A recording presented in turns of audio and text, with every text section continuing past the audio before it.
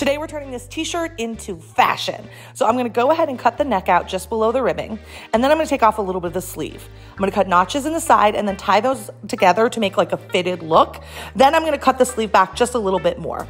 Now, after this, I'm gonna take some off of the side and I'm gonna begin to cut strips all the way up to about mid-length to make a crop top. I'm gonna stretch those out, add some beads for flair, and then I'm gonna tie it at the end. The end result is gonna be like this little dangly bit.